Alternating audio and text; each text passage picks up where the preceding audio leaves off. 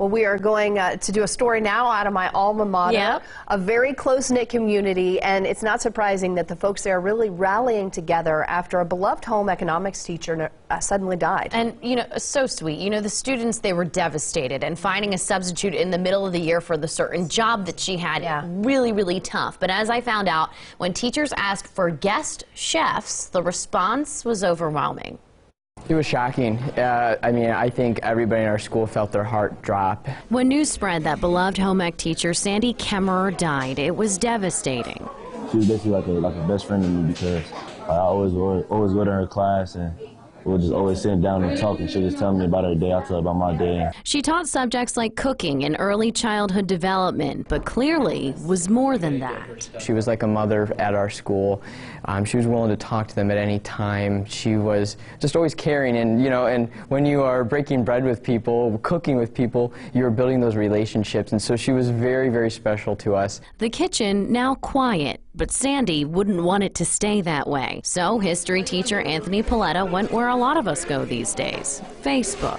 We really just wanted to get our kids cooking and really try to do something in memory of Sandy. So I reached out on our Facebook Clintonville page and asked if anybody was a chef or an owner of a restaurant, and I thought maybe I'd get one hit, maybe two. Suddenly, he had close to 90 comments from local chefs and supporters. And you just roll the pepper, right? And then all that stuff comes right out. Katie Rendazzo from Ambrose and Eve became the first guest chef.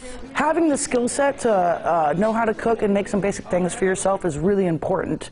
And I think that not having a lot of home ec classes in high schools now today is kind of sad. And so I want to be able to give these kids some skills, make a dinner for their parents, or maybe make breakfast for themselves in the morning, or if they have a date, maybe impress somebody. An empty kitchen now full of kids cooking and Sandy's spirit. Don't let this devastate you, just always just keep it in your heart. All thanks to a teacher's mission and the community's compassion.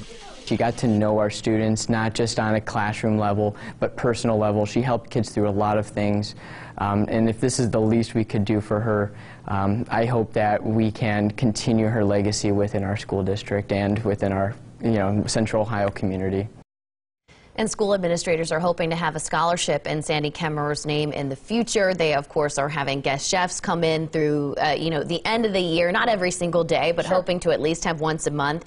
They made a really interesting breakfast, so they're really being opened up to a whole new world. Love that. But in that room, you could probably see some of the memes in the background. Apparently, Meme Day was her favorite day, where she put all these things on the walls, and it's funny. It's just reminding kids, wash your hands before you cook, use this temperature of water for this, for that, and it's just fun little things that the students really seem to be into. That is awesome, and what a great way to carry on her legacy by carrying on with that class. Yeah, you got to keep it going. The kids were just so happy to be there and firing up the kitchen. That's fantastic.